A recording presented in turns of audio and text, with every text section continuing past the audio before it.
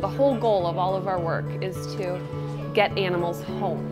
Whether that's a snowy owl back into the skies, a dog on a couch, or a lost or stray animal being reunited with their family. It's all based around that whole concept of getting animals home. I have a dream job. I feel that the work that I do at the Wisconsin Humane Society is so impactful. It just brings a lot of joy every day because you're surrounded by people who have a similar passion and a similar mission, and we're all working for the same cause. One of the most magical moments, and it happens 30 times a day, is when a dog or a cat leaves the building with their new family. That never gets old, seeing that happen when they walk out of here. Happy faces on the family and happy wagging tails on the animal. It's just a really good feeling. Just because you know that you've played a role in that family's joy and in that pet's better life. We touch a lot of lives here, and it's not just animals.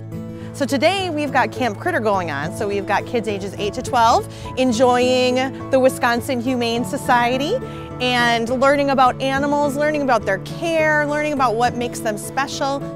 It's always a great thing to be able to give them a positive, hands-on experience with animals that they'll remember for a long time. Nothing opens the heart of a child like interacting with an animal.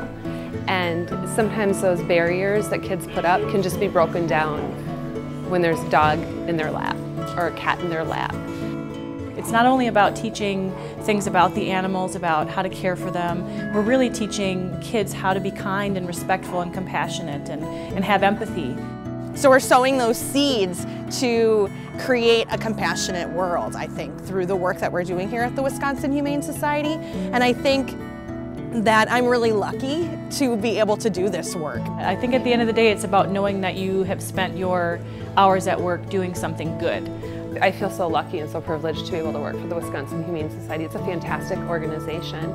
It's hard work. We work really hard. And it's comforting to know, though, how I am surrounded with some of the most amazing, compassionate and caring people that are giving 100 and not even 110, like 125, 130% every day.